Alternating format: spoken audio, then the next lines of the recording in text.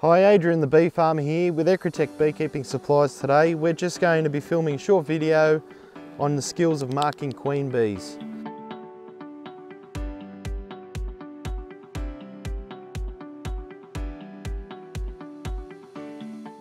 We're going to be doing two different methods. One's a free-handed marking pen, and you're just going to pick her off the frame very gently, and we're going to mark her by hand.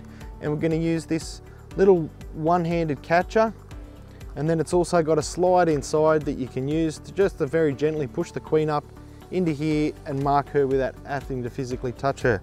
We've also got young Barkley here today, and he wants to learn how to mark queen bees. So I thought it'd be a good opportunity to bring him out. He's going to have a bit of a practice on some drones. So obviously they can't sting, so it'll give him an opportunity to learn just handling the bees without squashing a valuable queen bee. Okay mate, if you want to pass me the smoker, we'll just give this nuke a bit of a smoke. Yep, that's all right mate.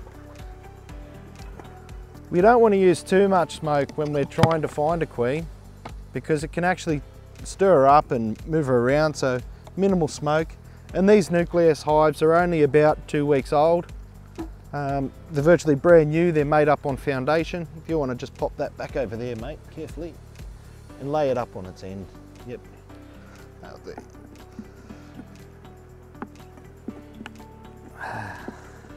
So the first frame, we're going to pull it out very slowly, because if the queen bee's on there and we roll her off and she falls down into the box, it's very difficult to find her.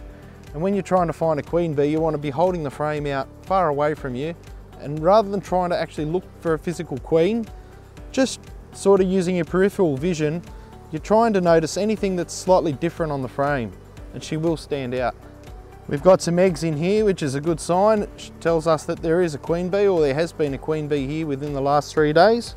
And I always like to check my first frame quite thoroughly and then leave it out of the box, out of the way. And then each other frame, I put them back inside the box. It's a very common mistake of people pulling frames and look for her and leave the queen out of the box, and they get to the last frame and they haven't found her.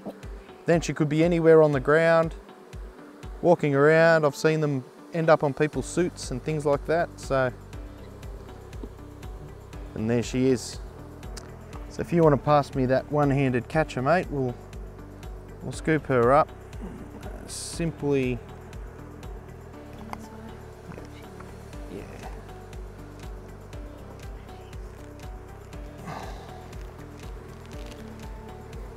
Yep.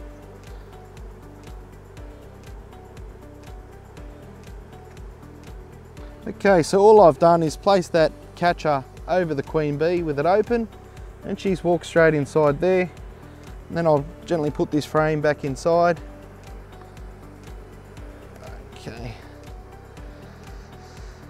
And we might just let these other couple of bees out that have followed her in. Yep. And then as you can see, we're just going to slowly push that up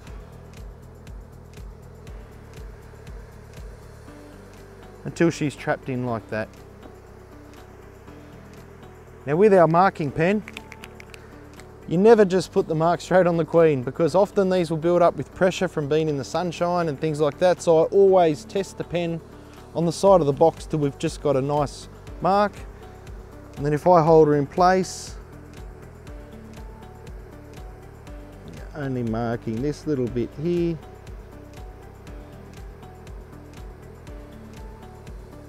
There we go, she's all marked and ready to go back in the colony. We'll move on to our next method of catching the queen by hand and marking her. Okay, so now on to our next technique. We'll be free marking a queen bee. As before, nice and slowly removing the frame. That's it mate, you got her. Okay, so Barkley's pointed out the queen bee here, and what I'm going to do is just grab her by the wing. Then I'm going to rest that frame down there on the box, and then very gently I want to grab her around the side of the thorax, just like that, and nice pressure, being careful not to touch the abdomen and put pressure on the abdomen. Then I'm going to again test my marker pen on the side of the box, and then very nice and gentle, just mark her like that. A little bit of a blow just to dry the paint a little.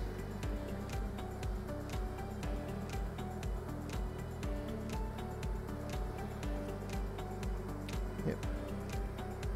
And then there she is, happily walking back across the comb.